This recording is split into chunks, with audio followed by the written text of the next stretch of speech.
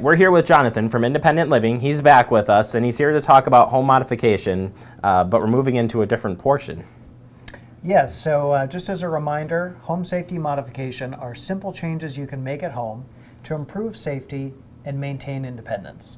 And what we want to talk about today are furniture transfers. As we age, it can become more difficult, or if we have an injury, to get up and down off of chairs, couches, beds, things like that.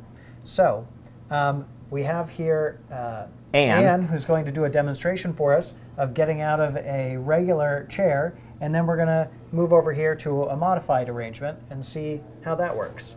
Awesome. So all we're going to do is ask Anne to get out of the chair. Yeah. She's got the easy job today. Thank you. Let's go on over here and see how these changes change the situation for you. So it's good. So she's sitting down now, and now go ahead and get up.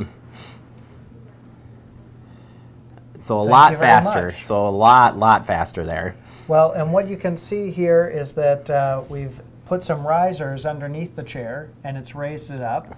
And sometimes a few inches of rise is all someone needs to be able to get out of a chair easier. And so this chair replaces, this setup here is almost replacing like an electric chair that would help you out of the chair, which I know you're going to go into a little bit, but... Yes, a lot of people are familiar with something called a lift chair, which uses mechanics to actually lift you up and out of the chair. Those can be very expensive. So using furniture risers like this is a much more affordable way to get a similar effect. And the risers, do those secure to the ground, or what's made, or how are they made, I guess? They can be made many different ways. We custom make them in our workshop, which we'll show you in a minute, which means that we can do chair risers for regular chairs, also for couches, love seats, beds, you name it. And most of the time we secure it directly to the furniture, but you can also do simple ones like this that can be put in and taken out. And they won't slide across the floor then, I mean, once you've got them secured. Do you have something on the bottom, like some feet on the bottom or something, so they... It all varies with the situation, depending on what kind of floor surface you have.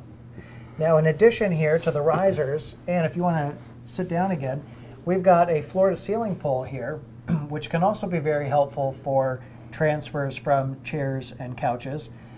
You want to try grabbing onto that? There you go. Great. Quick and easy. Thank you. So as you can see, this pull, it's probably pretty easy setup here. But walk us through this. Yeah, the average person can install this. It's tension mounted. And what's great about this is it gives you the features of a grab bar, but without needing to be near a wall. So you don't have to worry about damaging the wall or finding studs or anything like that. And you can place this by a chair, a couch, a bed. I've even seen them in the bathroom. Any place where you need an extra handhold to help you get up or move from one spot to another. Awesome. Well, these are good tips. Easy. So you want to go into the workshop? And, yes, we do. Yes. See where the magic happens? Absolutely.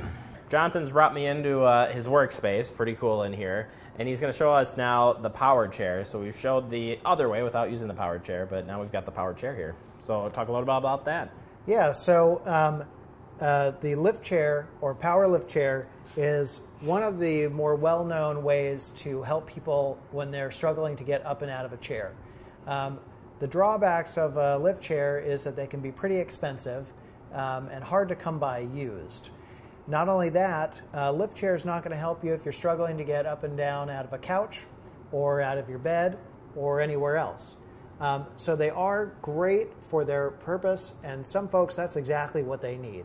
But if you need help getting up or transferring from one of those other spaces that we talked about, utilizing the risers that we showed earlier, those can be adapted in our workshop here, or by anyone who's handy or a carpenter, to provide custom riser solutions, which can mean custom chair risers, couch risers, raising the height of bed frames, or really any other application where you have someone struggling to get up and out of a space and transition to another space.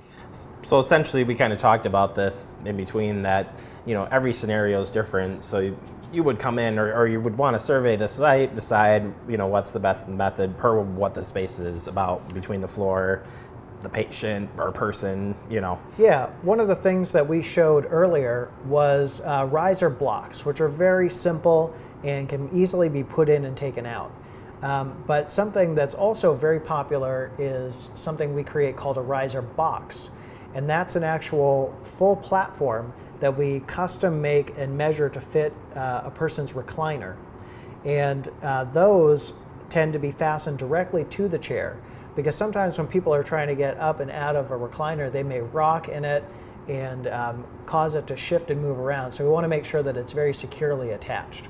But you may be able to retrofit an existing recliner with a riser box instead of having to make that leap up to a brand new chair, especially a lift chair, which could be very expensive. Right. Well, if you want more tips, you can go to the website and check it out. We really appreciate you taking the time, showing us. Love the shop area, and you'll be back with us next month. Sounds great. All right. Thank you.